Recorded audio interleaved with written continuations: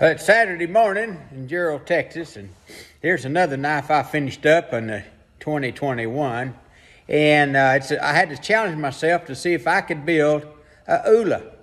And this one's a little smaller maybe than some. I don't know what the actual size ought to be for a Ula, but this one I thought would sure work good for me and somebody else. As you can see, it's a 1/8 inch blade, but I tapered it from all the way from the top all the way to the bottom, about to the edge. And brother, it is sharp as a tack. It will cut, I'll guarantee you. But anyway, there it is. I hope you like it.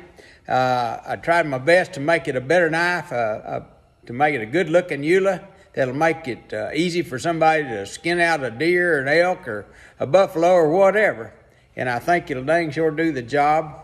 I appreciate y'all looking at it. Let me know what you think, because I do enjoy hearing from you.